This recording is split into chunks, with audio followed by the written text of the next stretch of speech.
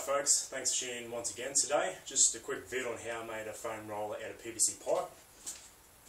First up, we'll look at your typical foam roller. I bet you've already seen one of these before. They're a great piece of equipment. I use them probably about 3 to 5 times a week, kind of depending on any sort of points I find throughout my body. But generally used for trigger point therapy and myofascial release as well. And yeah, they're fantastic. I strongly suggest if you don't have one, you go and get one.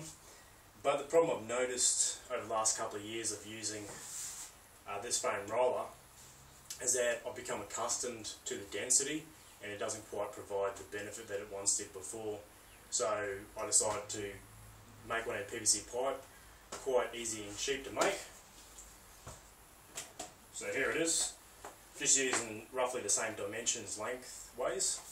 I just made out of 100mm PVC pipe and just put 2 caps on each end, which is great.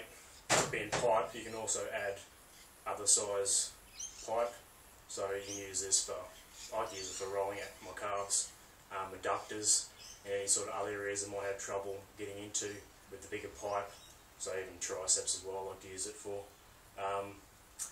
But it kind of depends what you're after, but I cut that slightly smaller so I could also fit other pieces of equipment in here. So I've just got a trigger point ball sitting there as well. You could also fit your mobility straps and just chuck them in there as well. So it's quite handy.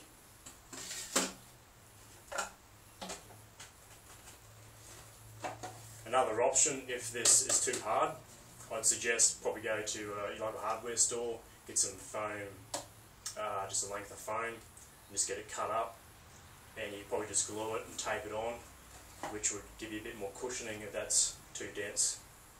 But yeah, something quite simple to make. If you make one yourself, let me know, post it below, and yeah, thanks guys, hope that helped, and catch you next time. Cheers.